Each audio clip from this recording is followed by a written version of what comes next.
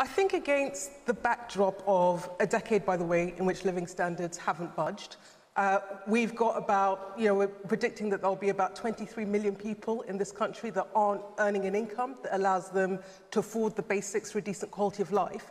We know that the cost of living crisis is biting really hard. I don't think the Chancellor did enough, quite frankly. Yes, we saw the increase in the national living wage, but the whole idea of a living wage is that you're supposed to be paid a wage that reflects the true cost of living, and £9.50 an hour doesn't.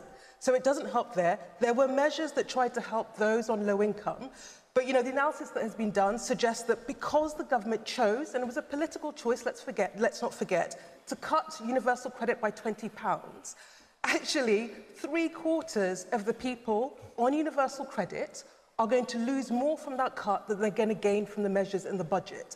And for me, the real sting in the tail is that there are 3 million people not in work. A lot of that's not their fault, they're not in work.